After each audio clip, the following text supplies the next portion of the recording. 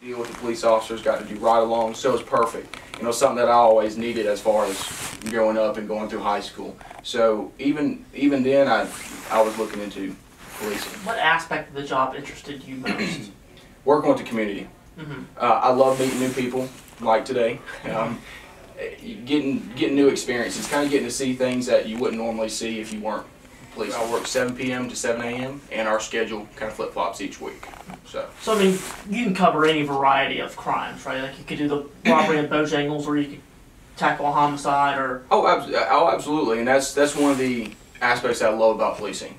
You get to see a little bit of everything. Now, we do have divisions here that work specific things. We do have the detectives, we have vice and everything like that. But on a patrol level, you get to initially see and work on absolutely everything, and that's one of the best parts about starting out as a police officer, at least as a rookie officer, is being able to get that ground level work and get as much experience. When it comes to those really tough crime scenes or really tough calls, you really just you put your work face on and you do the best you can.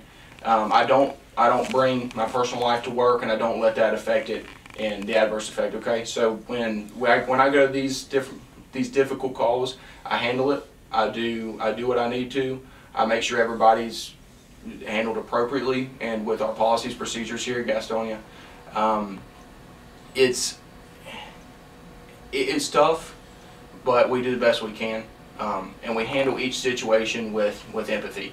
As you say, we see a lot of different stuff, so we remind ourselves that, you know, somebody's going through something tough today.